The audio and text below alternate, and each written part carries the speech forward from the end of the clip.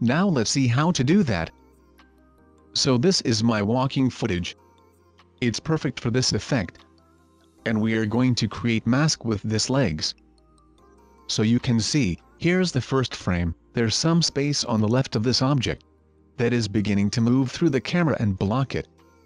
So click on the clip. Go to the Effect Controls panel. Click on the Opacity drop-down icon. And then grab our pen tool to create a mask. Now we are going to create mask here. And if you want more space, double-click on Program menu. And it will bring up full screen.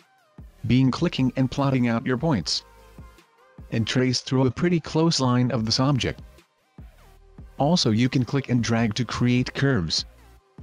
And then hold on Alt button. Pull the tail of that curve back into alignment. And then connect it to make a shape. So get a pretty accurate line. Double-click on Program menu. Go back to Effect Controls panel. And select Inverted. Now as we can see we have a transparency that's beginning to happen. Then click on Stopwatch icon for Mask Path, Mask Feather, Mask Opacity and Mask Expansion. So now you can change the mask value from frame to frame. Then click on this button, which is Track Selected Mask Forward 1 frame. Or you can use left or right arrow key. So move forward 1 frame. Instead of retracing it, you just expand the old mask so that it fills in a new space. Also you can click the path to add new points.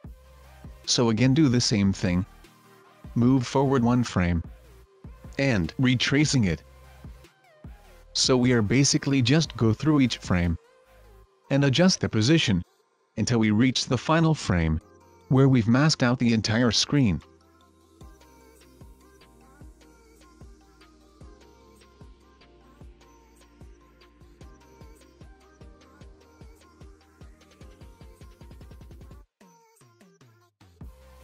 We have done. Now we need to remove the first mask. So go to the first keyframe. And go back 1 frame. And decrease the mask expansion. Now our mask is ready for this effect. Select this clip, and move it 1 track above. Then select the second clip, and pull it under the track where the mask is starting. So that's it, now our transitions is ready.